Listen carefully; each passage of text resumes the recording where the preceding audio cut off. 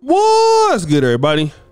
It's your boy O'Shea Duke Jackson, back at it again with another episode of the Celebrity Junk. You know, Kodak Black is an interesting person, and outside of grabbing his mama's booty and getting shot in LA, he does a lot of stupid shit online. I don't really deal with Kodak Black's music. I just hear about him. I don't know, these young guys today, I don't really listen to them like that. Shout out to Kamaya from Oakland. You guys know, I'm from the Northern California, so I listen to some of the Bay guys. But Kodak Black, I just don't think he's gonna be my cup of tea, so I don't even really mess with it like that.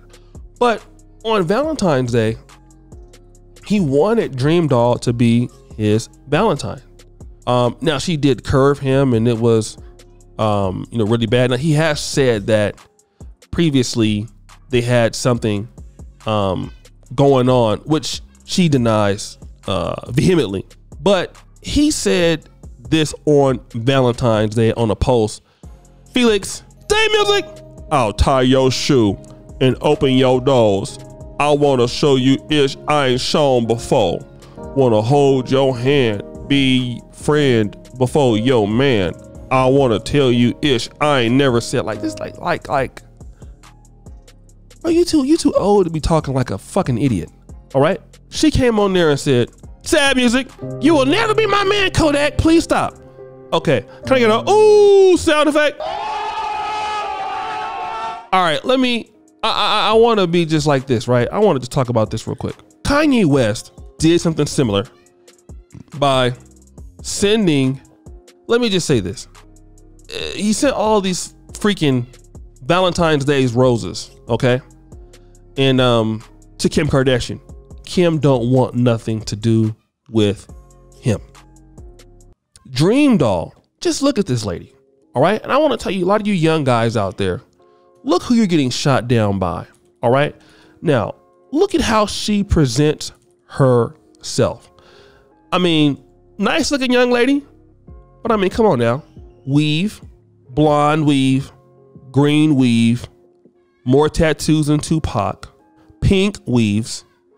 I can just imagine what her music is like. I'm pretty sure it has nothing to do with Jesus Christ. I can guarantee you that. Probably fake booty. All right, and this is why a lot of ladies are entitled, because of guys like Kodak Black. Like, I don't have any issues with her, the young lady, or anything like that.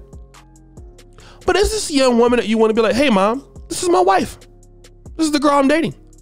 My mom will shit on herself. If I bring Kodak Black, my grandmother will jump, she will lose her wig. All right? And when you guys talk about these girls are thotting it up and all these IG models and they're entitled, I'll tell you why they're entitled. Guys like Kodak Black give ladies like this, who really, like I said, I mean, like, good looking lady and all that, but all these different color weaves and all this stuff. This is not a woman that, any man who has some respect for himself is going to be like, you know what, I want to date you. She's an entertainer. I know he is too. But to get shot down by her, I mean, there's black women out there that you can get shot down by. I mean, there's some that, and I'm just saying this. Go to Atlanta, the lawyer doctor types, the business women, stuff like that, look good. Okay, cool. But her? And she told you flat out, I don't want you. All right? And like, bro, like, how do you feel? Because again, a lot of ladies, and I'm not saying that she don't like him because of what he looks like. A lot of ladies, even her. Ladies are turned off by how some of these guys move around. You guys are having all these babies out of wedlock and how they treat women and stuff like that. I mean, and despite how she presents herself online, like I said, she's a good looking lady and all that, all these different colored orange and red weaves, it's a little bit too much for me. But bro, you're having all these kids on the way. You don't respect your own current baby mama. How does she think you're gonna treat her? You're grabbing your mama's ass? Like you're a guy that disrespects women. And even a woman that looks like her is gonna have enough respect to say, Kodak, hell no. I'd rather be by myself than to be dealing with you. Because there's nothing that can come out of dealing with Kodak Black. He's a lunatic. He's a danger to himself. Definitely a danger to everybody else. And like I said, interesting guy.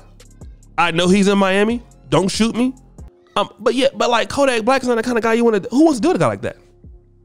And shit, let's get that part right. Because all you're gonna end up being is one of the thoughts. He gonna get you pregnant. Then while you're pregnant, he gonna be talking to another girl talking about, can I be with you? And I'm gonna tell you what it is. A lot of these guys feel like because they're celebrities, everybody's gonna fall for them. That's what it's about.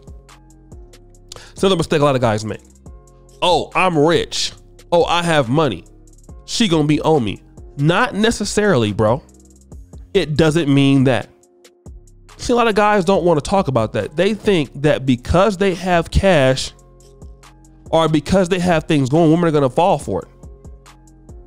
Hey, they might not have as much as you, but some women are not gonna, you know, be going for that. You still have to be a respectable man. A lot of these guys have no respect for themselves. A lot of these, like Nick Cannon, you know, you guys have no respect for yourself.